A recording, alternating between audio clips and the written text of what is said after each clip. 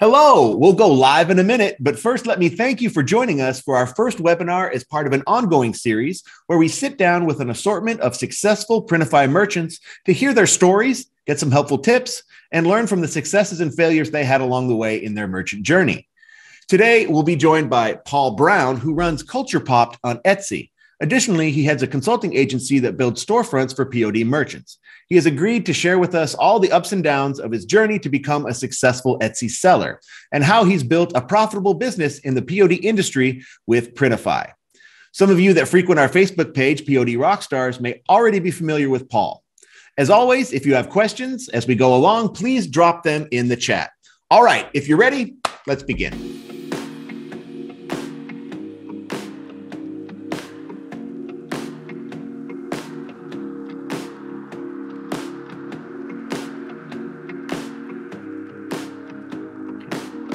All right, we are live. Hello, everybody. Thank you and welcome. As you just heard, this is our first webinar in a series of webinars we will be doing throughout the year, where we sit down and have a conversation with some of Printify's most successful merchants. I am joined today by Paul Brown from the Garden State. He is the owner and operator of Culture Popped on Etsy, one of Etsy's most successful stores. Thank you so much for joining us today, Paul. How you doing? I'm doing okay. Just another beautiful day in New Jersey with the seasons changing by the minute. Can't complain. Very, very happy to be here and very honored in a sense to be the first guy doing this. So, no pressure or anything like that. We'll see. Great. Thank you so much. And thanks again for joining us, Paul.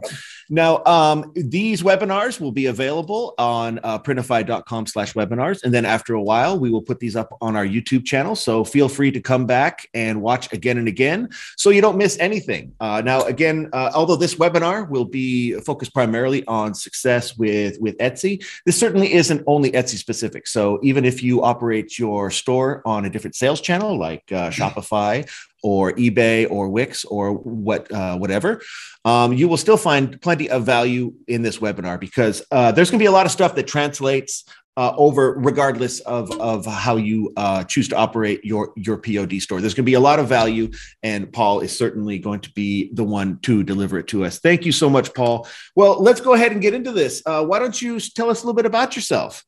Sure. Long story short, I'm from Atlantic City. I own my own web design and marketing agency here outside of the area in the suburban outskirts of Atlantic City. I started my first print-on-demand shop. I think April or May will be 4 years. I believe it is. I can't believe how quickly time goes by. And I have my eyes have been open to the pitfalls and the successes and the ups and downs, being the one guy that operates the entire shop, everything from beginning to end. I need to manage everything. So for sure, it's been a learning experience, but it's also been amazing for me to kind of roll it into my daily life, working in web design, social media management, stuff like that. I've been able to kind of, pick and pull things that work, things that don't work, learn the hard way, get things right the first time. It all depends. Every situation's different. And with me being such a lover of pop culture, as I am, I'm that guy who throws out a random movie quote in a conversation, trying to see who in the room gets it, because that's kind of the person that I know that I'm going to want to be friends with, And that was the idea for my first print-on-demand shop: is let's make a shop for people that throw out the movie references and movie quotes in every situation, no matter how annoying it is, funerals, bar mitzvahs, parties, whatever, and then kind of expand on that. And I feel like it's done pretty well so far, because here I am with you. And I never would have thought that would be a thing 4 years ago. That's right. Well, certainly happy that you found so much success doing something you love. I mean, that's something I think that would really translate to our community here, is that POD and Printify gives you the freedom and the flexibility to find that kind of success while doing something you love. So I think that's absolutely wonderful. And you're certainly the guy that we want to talk to about that. So, and there was another thing you mentioned in there about, making a few mistakes and, finding that formula that works. And that's really the first thing we want to get across to our community in this webinar is really, where did you make your mistakes along the way, and where did you and how did you find those formulas that work, so that the viewers out there can learn from that experience and then shorten their journey to success while benefiting from your successes and failures? Learning from my mistakes, right? Exactly. And I think that it's funny the way that it all actually worked out is that, I do this for a living every day, which is where I build brands for people. I build online presences. I grow their presences. I design their websites. I get them all set up on the internet every day. And then when it came down to doing my own store, I feel like I did everything wrong. But it was also because it was the first time I was doing it. When I originally launched my Etsy shop, I want to say that I launched it with 130 or 150, somewhere in their designs of stuff, right? And very quickly, I learned how much of a mistake that is, because the brand that I built, Culture Popped, didn't exist before this Etsy shop. And that's all that it was ever intended to be. Granted, it's grown to more than that, and we'll talk about that later. But I think that parlaying in what I know in my everyday work life with building brands and marketing and how to get attention from people is that you want to make sure that you know what your brand is going to at least try to be first, right? It doesn't have to end up being that way, right? It doesn't have to be like a be all end all of what you start out with. It doesn't really matter where you start. It matters where you want to end up. And that was something I learned the hard way. Because out of probably 150 of those designs that I created and uploaded, I would say that there's still probably about 80 or 90 that have never sold a single one. And whether that is because at the time I didn't know the proper steps for optimizing an Etsy listing, because I'd never had an Etsy shop before. I didn't realize the importance of, let's call it, quality over quantity. And something that I follow in a lot of, let's say, brands in my field, pop culture brands. This shirt that I'm wearing is from a company called Roosevelt's. And I am a Hawaiian shirt guy, and they make Hawaiian shirts that are catered to pop culture. They do drops every now and then. They didn't launch their entire catalog off of their first jump. And that's where I made the mistake, was that I launched so many items, I didn't optimize them, and I just went, right? It was like trying to kill a mosquito with a shotgun, when all you need is a really good, rolled up newspaper or fly swatter. That was my biggest mistake. I set everything for automation. I didn't go in and double check and make any type of tweaks whatsoever. And the first person that bought one of my items was a friend that I worked with. And that was like the first sale that I got in the first couple months, and I got a little discouraged. And it didn't help that I was also miserable at my job. And the reason I started designing things, I had never opened Adobe Illustrator before opening a POD shop. I learned Adobe Illustrator by opening a POD shop, which parlayed over into my daily life of graphic design and marketing, because I was using another program. So one kind of fed the other. And as I kept learning, I got better and better at choosing which products I had in my shop. I think at one time there was about 400 products in my shop. And right now it's a fraction of that for somewhat calculated reasons for the most part, because I'm going back, removing the old listings that I had, tweaking them, making them better, and then relaunching them with more powerful, marketing, SEO and things like that, because people don't realize how important that is.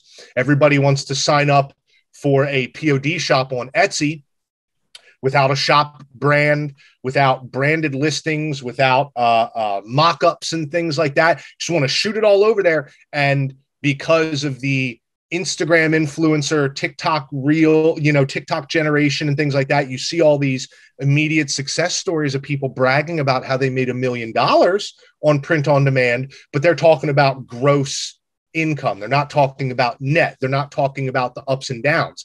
They want to give you the bigger picture to reel them in order to get your attention and then hopefully sell you a course. I give people advice every day about this stuff, and I never charge for advice. It's that when you want me to do the work for you, that's when, I got to start, charging and stuff like that. But it's been a crazy ride. To be truthful, I really couldn't be happier. And I've said to you guys on private channels that I owe a lot to Printify. I had no idea what it was when I first signed up, did some things wrong. And here I am. I get to be your first inaugural guy on this, which is ridiculous to me. Perfect. Wonderful. And there was a few things you said in there that I think that we should touch on before we move on, just so we get that point across to our audience out there. It may be a little bit counterintuitive, but what you said about, offering everything at once and not optimizing everything seems like a good plan at first, because, hey, I'm going to make as many products as possible. I'm going to cast a wide net, and then I'll appeal to everybody, which is not the best strategy for conversion. So learning that the hard way, as you did, you managed to streamline your product offering and optimize for Etsy's success. And we'll get a little bit into that, of how you particularly optimize your store for success, specifically on Etsy. And of course, what you mentioned about Printify is completely accurate. We certainly give POD merchants like you the freedom and flexibility to try these sort of new things without a lot of upfront costs. Because, I mean, what does it cost you to upload a design to a Printify product and publish it to your Etsy store? I mean, the nominal Etsy fee, of course, but then you get to see what works, what doesn't, filter out the stuff that doesn't work, keep the stuff up there that does, and on the process goes. Correct? Correct. No, and it's besides, I believe it's a 20-cent listing fee. It's time. Everybody wants to throw every design they have at the wall, but I think it's more important to kind of sit back, and instead of getting excited about, I'm going to open the next best Printify, you need to manage your expectations. And that was something that I learned very, very quickly and heavily after opening this shop. And which is funny, because I always told everyone, manage your expectations when you're promising this, under promise and over deliver, things like that. I used to run large events here in Atlantic City, beer festival, seafood festival, with the company that I worked with. Now I run my own Comic-Con, and learning that, going off on my own and running my Comic-Con, I learned, managing expectations in anything is got to be paramount, and I even have the words on my wall in my agency. I don't remember what they say, but it's put customers first, exude passion, innovate, take ownership, foster teamwork, inspire, go above and beyond, be transparent, stay humble, and make it fun. That's been on my wall for 2.5 years now. And I look at it every single morning, but I still can't recite it, but those are important. Those are the core values of anything you're going to do. Because you have to remember, if this blows up, if you open a Printify shop and you start making $10,000 a month, you are on the hook for being representative of that brand, right? Printify is going to be your handler. They're going to be everything is okay. If something goes wrong, we got you covered. We will do everything we can to help you. And I stand by that. I love Printify's customer service. Never had an issue in all my years, really, being with the platform. But you have to think ahead. Don't just think about when you're opening. Think about where this could go in 2 years and how people are going to perceive you. You don't have to have it all perfect right out of the gate. Nobody will. And if you're expecting that, you're going to be disappointed. You have to take your ego out of it, no matter what you've done in the past. If you've never done print on demand, and if you've never built a brand, take your ego out in anything you've ever done, start fresh and manage your expectations, because as you learn, you will grow, and that will help you achieve greater success. That's a very good point. Words of wisdom, Paul, sort of how you put it, having not only a short-term plan, but a long-term plan for your goal, for building your brand. I think it's absolutely wonderful. And that's something that we should get across to our community. And I want to drill down a little bit on this brand building that you mentioned, and sort of how that applies to the Etsy business model, the Etsy marketplace models, so to speak. Now, in some of the conversations I have with the merchants that I work with, is they seem to think that I open a store on Etsy. It's a marketplace. There's customers everywhere. I just need to open up my store, and orders are going to start coming in. Can you tell us a little bit about how you market your Etsy store, and maybe some tips or on search on SEO for your Etsy store? Sure. So the thing you have to remember first is that Etsy is a marketplace, much similar to eBay, minus all the auctions and things like that, right? So you have a double-edged sword. The good side of it being is that when you put a listing up on Etsy, if you do it right, let's say make your listing stand out, whether it be the title, whether it be the title, the thumbnail, a thumbnail video, listing information, and things like that, and clear expectations that you set, you have a lot of competition, right? So what can you do to stand out from that competition? My biggest thing is when you send something from Printify over to Etsy, Printify to Etsy takes I would say about 90% of the work out of it. What you have to remember is that Etsy isn't always going to play nice with outside platforms. There are certain things that third-party APIs are not able to always connect with when you have this type of integration.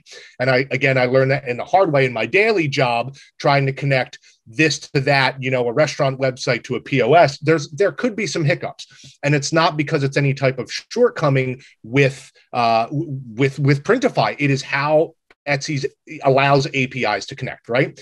So if you were to go, fun fact, I recently found my very first design and very first listing, and I updated it yesterday because I hadn't touched it in 2 years. So this was the very first thing that I ever designed for Etsy, right? Let's talk pop culture and mashups.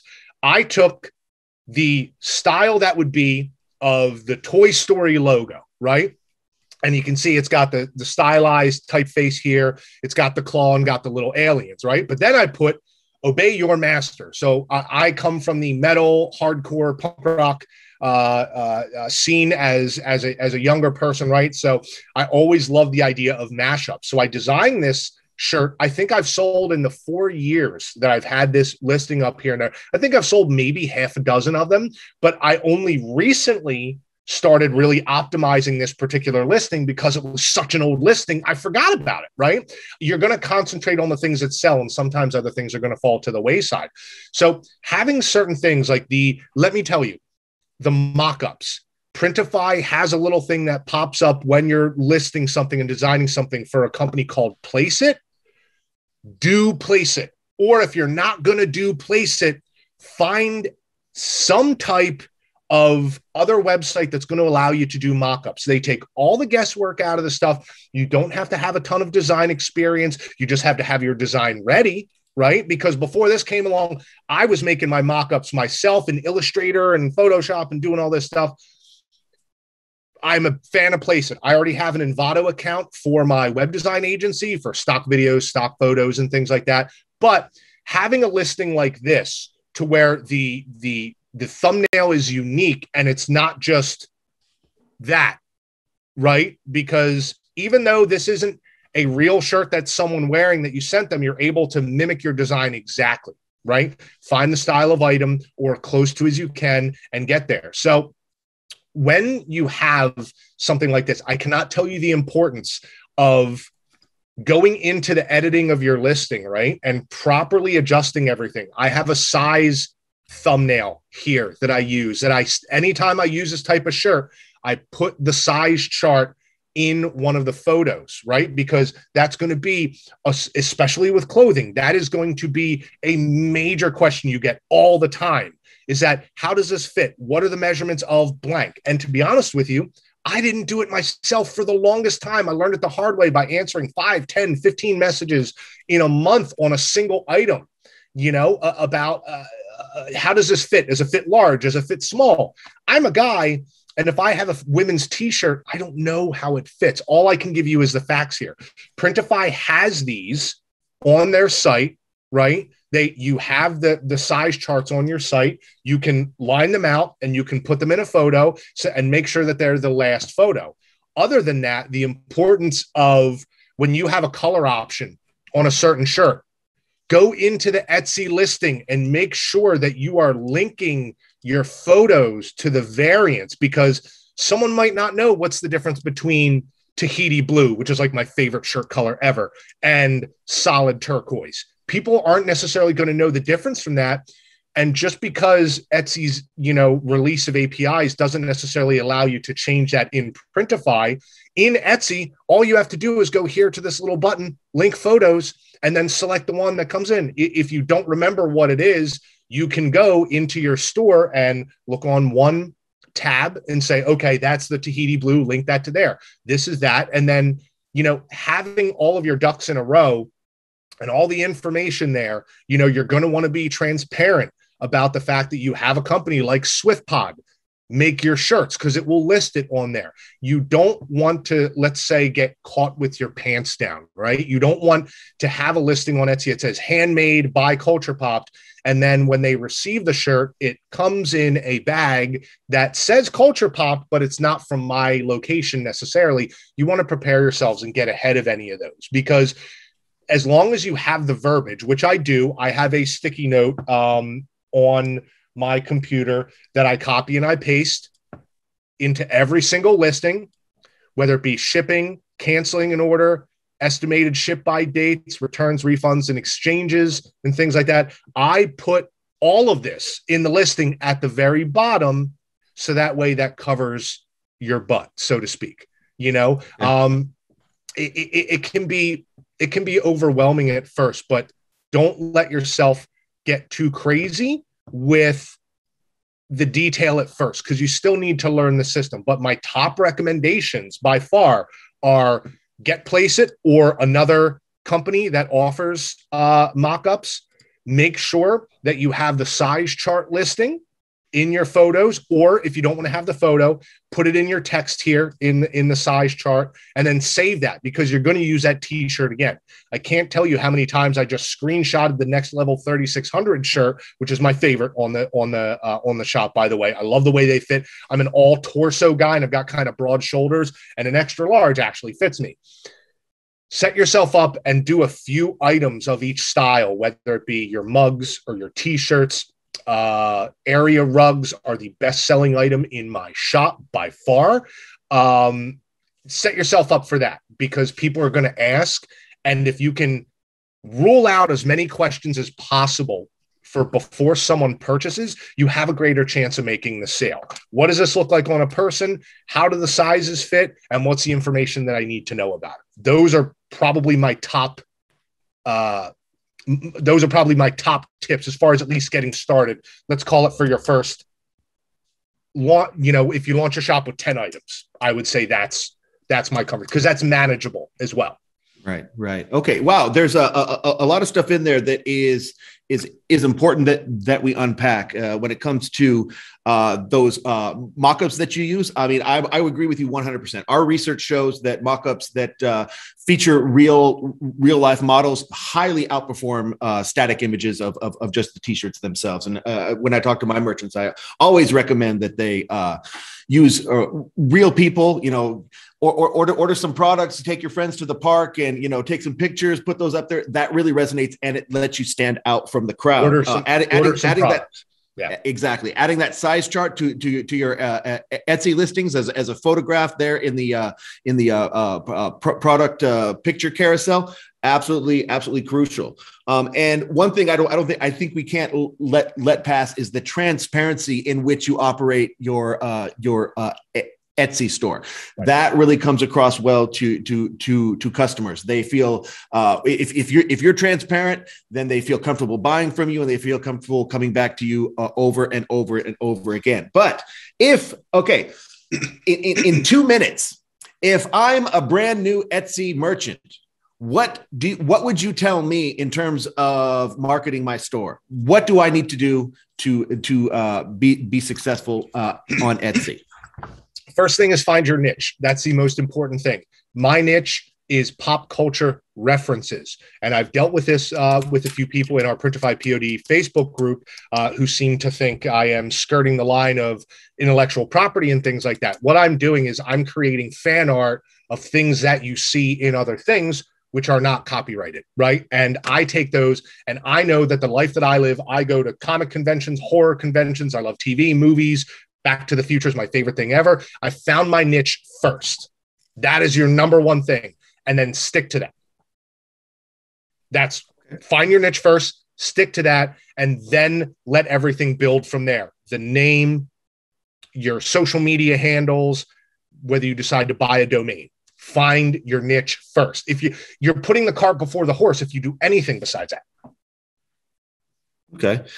Good. So find your niche, make sure you have a focused product lineup, and make sure, and not only find your niche, but find your niche that you actually that applies to you personally, so that you, as a business owner and operator, have an inherent knowledge of what it is you're trying to get out there. Because if you know your customers, if you know what they're looking for, it's just going to be that much more easier for you to connect with them and put something out there that they actually want to buy. Correct? Yes.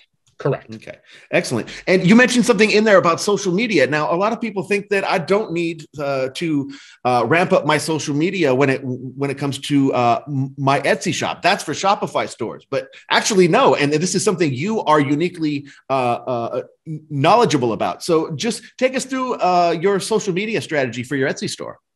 So I will be the first to admit that because I run social media for so many other brands, that at times my social media for Culture Pop can go a little dry at times. But anyone who thinks that social media is not important for the building of any brand whatsoever is dead wrong. And I'll put it this way.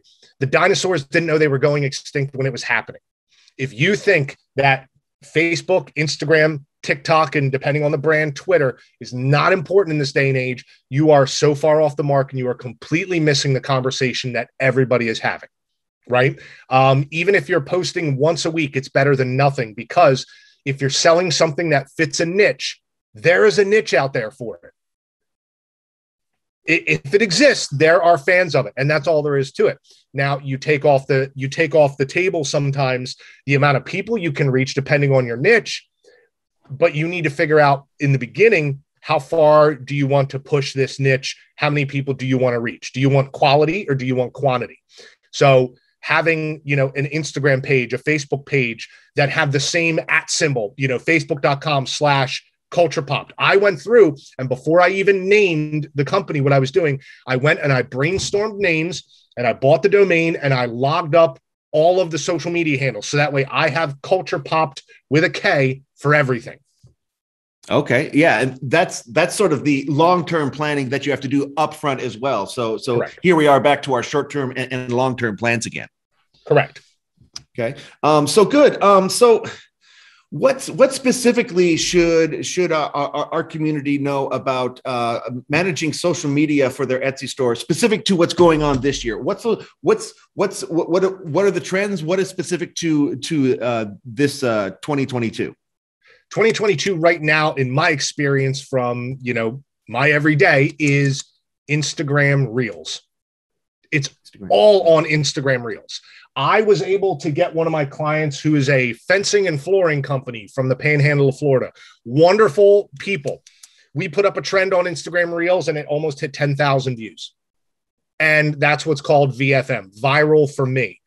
It doesn't necessarily mean you hit millions of views, but when you're targeting a specific area, if you're, let's say, a local business, viral for me is something that happens when your video hits X amount of views compared to your following. Instagram is pushing video.